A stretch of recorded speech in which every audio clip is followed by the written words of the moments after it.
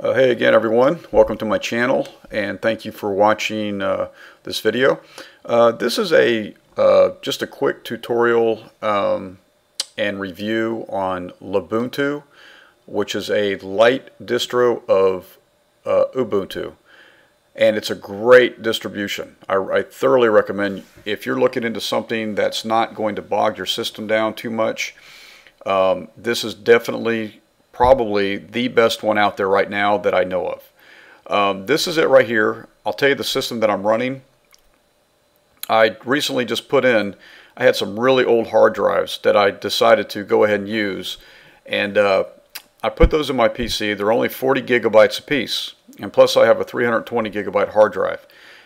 So I decided to try these light distros, and they work great on my system. I have a 3 gigabyte 2.2 gigahertz, old system, but it's it works great.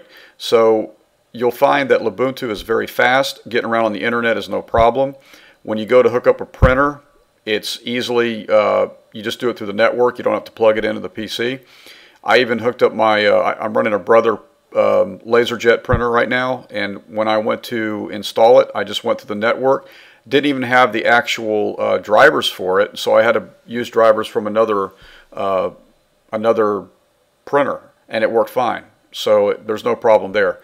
The Thunderbird email client that you see on my desktop is great. It really runs fast, guys. So again, if you're looking for something very light, I recommend going with Lubuntu. This is the desktop. The browsers are great. Obviously, it's going to be Chromium and Firefox. You can keep it updated too. You can keep it updated through System Tools and Software Updater.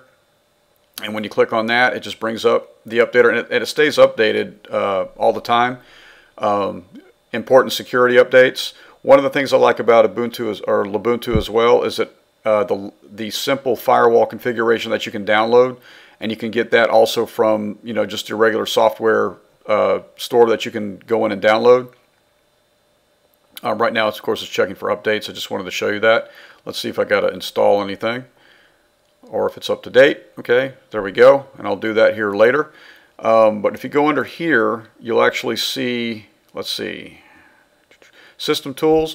Go under Software, click on that, and then you can download just about anything you want. The Thunderbird mail client, the firewall configuration, it's all right there. You don't necessarily have to go through the terminal to download everything, but sometimes it's always good to go through the terminal because I believe you tend to get a better install through the terminal. But anyhow, that's it, guys. I just wanted to do a review. I recommend it.